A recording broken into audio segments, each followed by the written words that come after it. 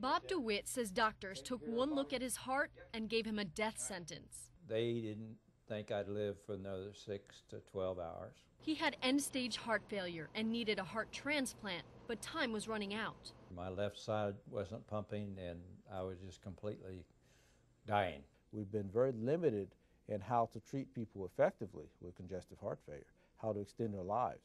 Dr. Cedric Sheffield offered Bob something different. As part of a clinical trial, doctors implanted the HeartMate 2, a ventricular assistive device. It combines an internal pump with an external computer designed to do the work Bob's failing heart couldn't. Pumping the blood to all the organs, and that decreases the stress on the heart.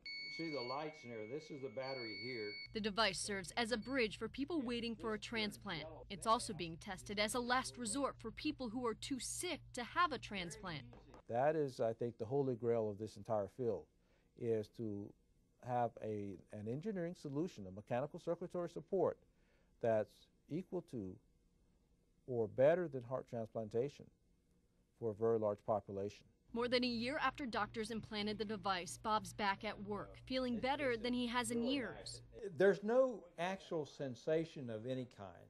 There's absolutely nothing that I can tell that's in there. It's designed to last up to 10 years, and Bob is grateful for every moment. I'm Melissa Medley reporting.